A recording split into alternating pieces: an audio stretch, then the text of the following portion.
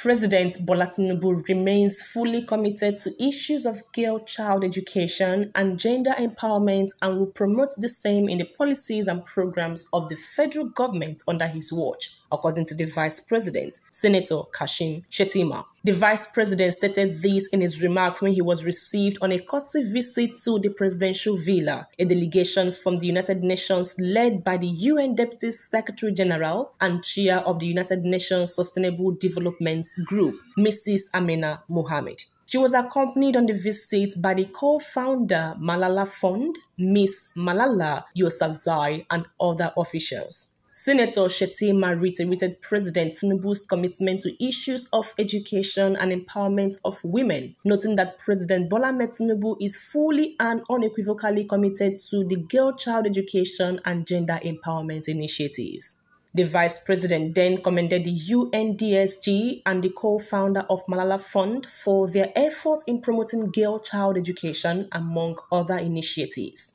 He assured the Malala Fund of the federal government partnership with the organization for the greater good of Nigeria. The anniversary of Malala Day, which incidentally is today.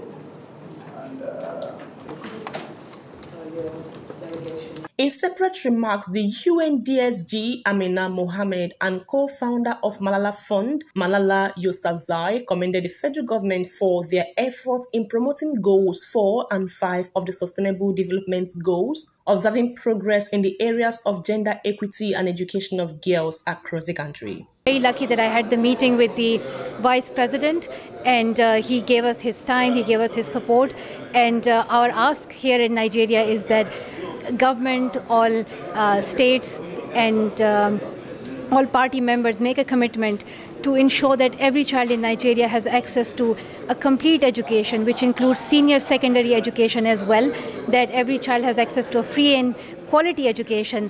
And the second ask is to ensure that we make the full financial commitment to ensure that no child is left behind in this country.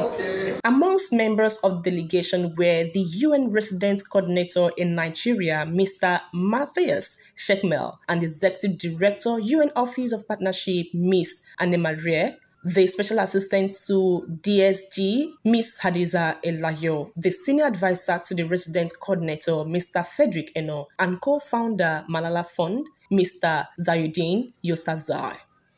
Well, 10 years ago, Malala made her speech at the UN. She is the UN peace messenger.